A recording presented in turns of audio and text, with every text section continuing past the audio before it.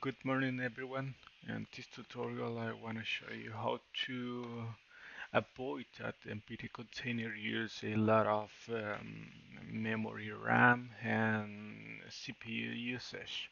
So for this tutorial we won't install the NVIDIA GeForce Experience as other people do, because if you do that you won't be able to update your graphics driver easily as you do right now using NVIDIA GeForce Experience.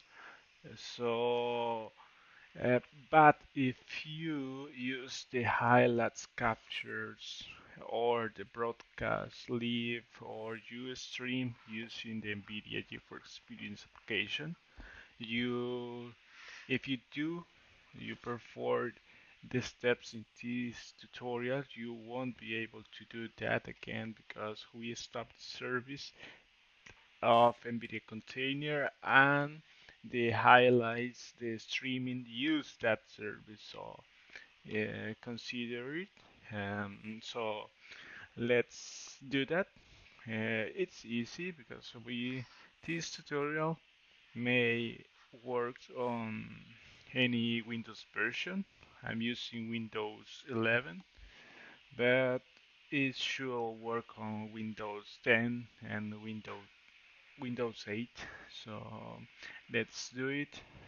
First step is open the Windows menu, look for services,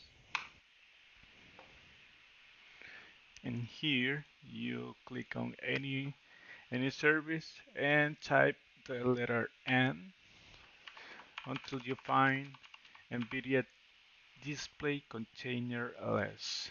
Click on Properties, and here the first time you open this, you will be the service status as running, and the status type will be automatic.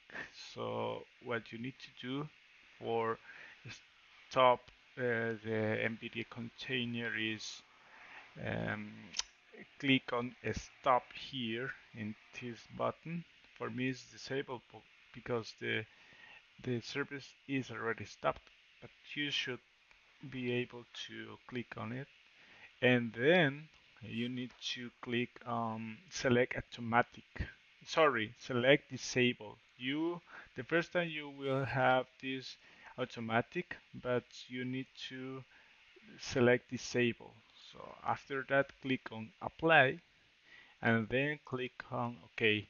So that's all. And now the NVIDIA container won't use the CPU and the RAM memory a lot. So that's all.